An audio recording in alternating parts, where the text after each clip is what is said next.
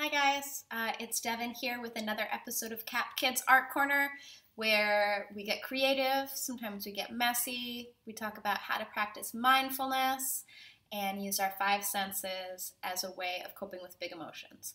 And that whole spiel that I just did basically means that now is a great time for you to check in with your body, check in with how you're feeling, and to create some art because everybody needs those kind of recharge moments throughout the day whether you're a kid, whether you're a teenager, whether you're an adult. So hopefully this video can kind of be a reset button for you to take a couple deep breaths, check in with maybe some parts of yourself that you haven't checked in on in a few days or weeks or months because there's so much going on around us lately. So let's take a second before we even get to our art making and check in with ourselves. So if you've watched these videos, you know that we really like to start the videos with a couple deep breaths. It's important to make sure that whenever we make art, we are grounded, especially if it's going to be a messy activity. So let's just check in with our bodies for a second. Go ahead and put a hand on your heart or on your tummy, anywhere that you feel comfortable. Take a deep breath in. Notice the sound your breath makes. Take a deep breath out. Keep breathing deeply.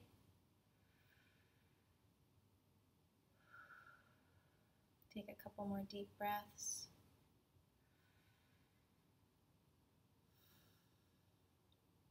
One more.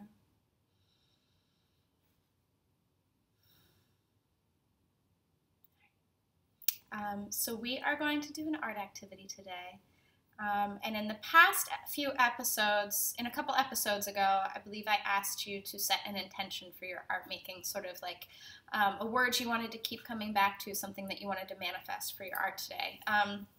And I always welcome you to do that. I'm not going to guide you through that today, but I did want to share something that my wonderful friend Chelsea in a yoga class shared with me the other day.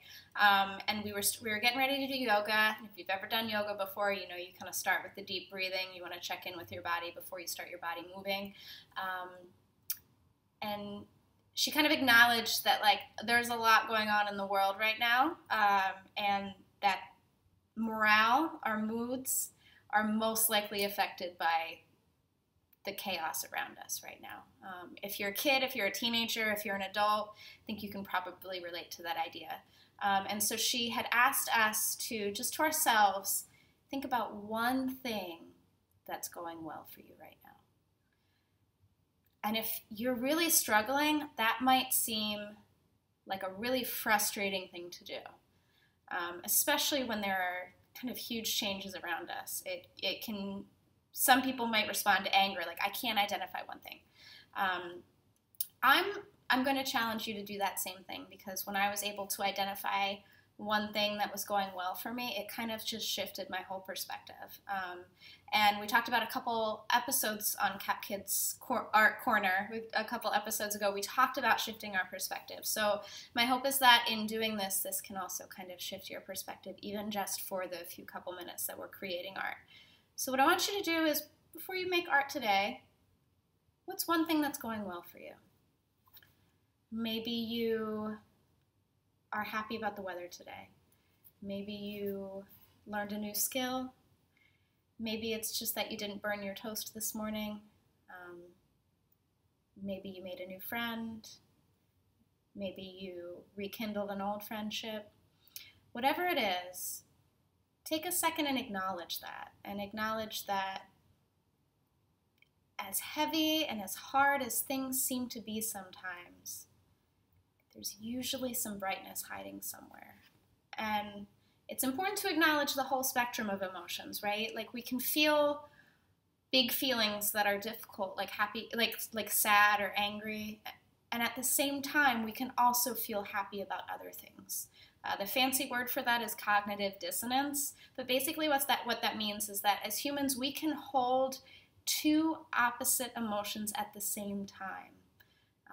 And I think acknowledging that that's possible can really kind of open doors for a new perspective. Like, yes, there are so many things that are difficult and challenging right now, but at the same time, there is good and there is lightness.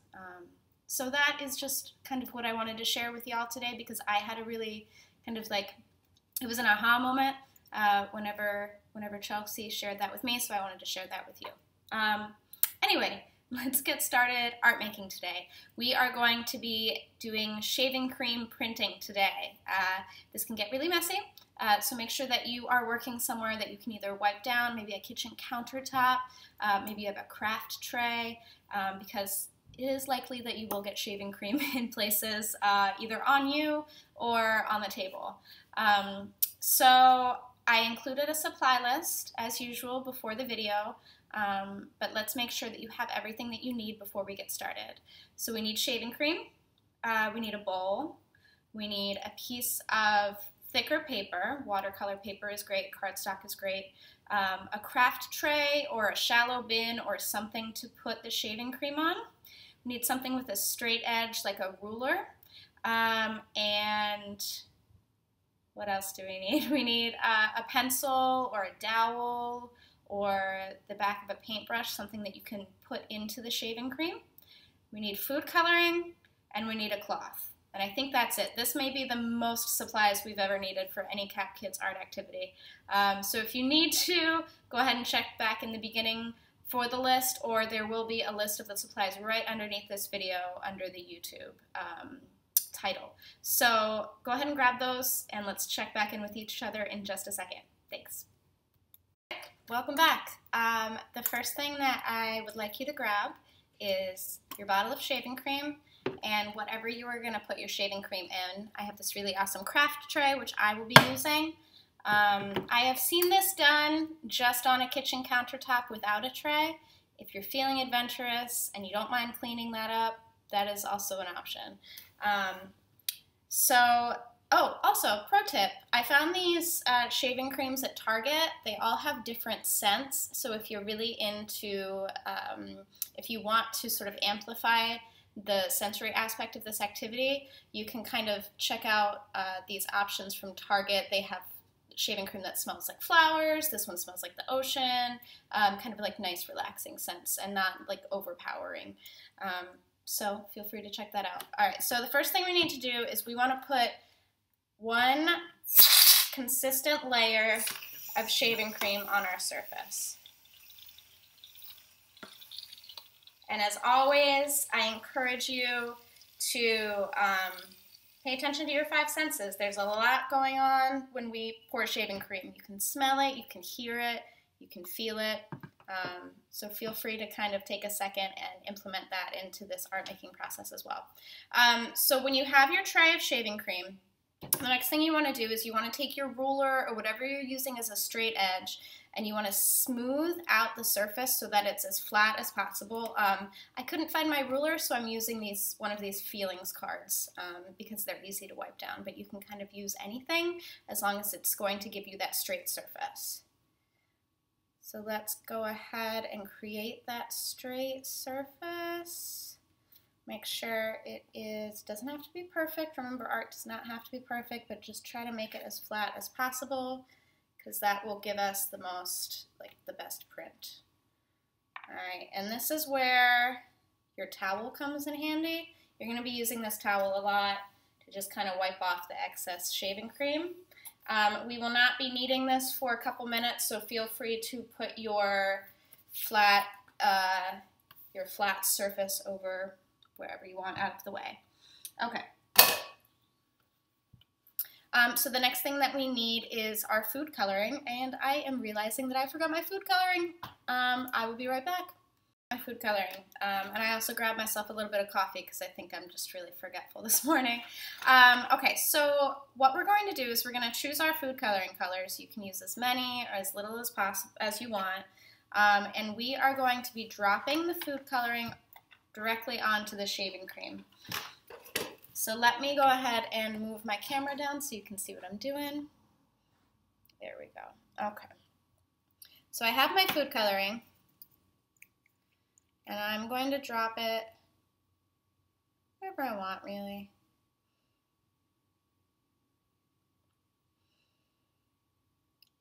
And I use food coloring a lot in these cap kids art corner videos because I know that it's probably more likely that you will have food coloring at home than you will have watercolor paint. But liquid watercolor is also usable here. I have also used it with like regular tempera or acrylic paint, but it's not my favorite. I definitely prefer the more liquid paints as opposed to the thicker ones when it comes to this activity.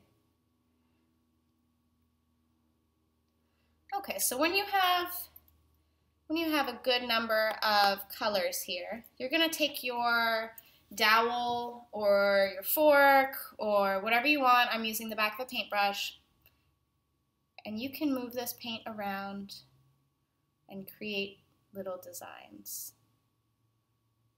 And create swirls, and create shapes. You can watch how the colors run together. Sometimes if you mix two colors together, it'll create a different color. That can be really fun. I'm noticing some oranges popping up from this red and the kind of green-yellow that I have here. It's creating orange. I always find that kind of fun. It's nice to be surprised with art. Whenever you're making art, always be open to surprises. Sometimes you think they're mistakes. They're actually surprises. Okay, so when you're satisfied, I'm speeding up this process just for the sake of the video, but you can take like 5-10 minutes kind of swirling around these colors. It's really neat. Okay. So we got some right there, see that? And so what we're going to do is we are going to take our paper and we're going to rest it directly on here. And very gently tap, tap, tap, tap. I am barely pressing down. I want the paper to sit directly on the shaving cream, but I don't want to smush it down. Okay. So if you remember, I said spatula. This spatula will come in handy. You can also use that this straight edge ruler as well. Since I didn't have a ruler, I grabbed a spatula. So, are we ready? What we're going to do, we're going to pull this off. Boop, boop, boop, boop, boop. Awesome. Wow. So you have made like an exact print of what you have here on here. And you will probably notice there's a good amount of shaving cream still on your paper. And that is where did I hide it? That's where your bowl comes in handy that I asked you to have. So,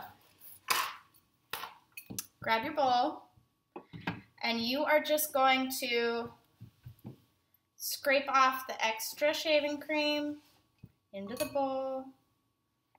There you go.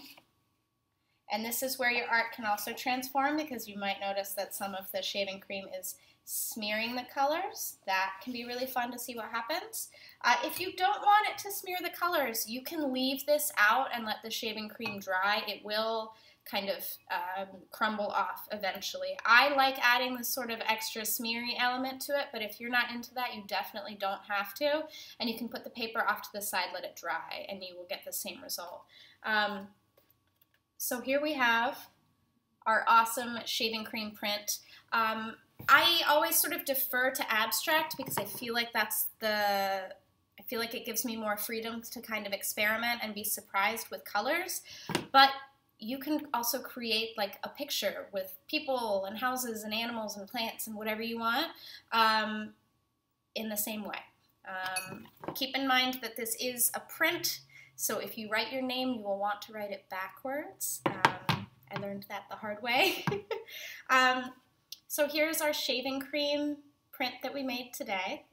Thank you guys so much for following along and for participating, and try to take a second and think about what is one thing that is going well for you today. For me, it's that I got to do this video, and that aside from forgetting to bring my food coloring to the recording of this video, it was successful, and honestly is a great kickoff start to my week, is being able to create art. So Thank you guys so much. As usual, if you have any questions or comments or you want to share your final product, please email it to me. Email me pictures, email me questions, whatever, at devin@capkids.org, and follow along on Instagram at capkidsartcorner.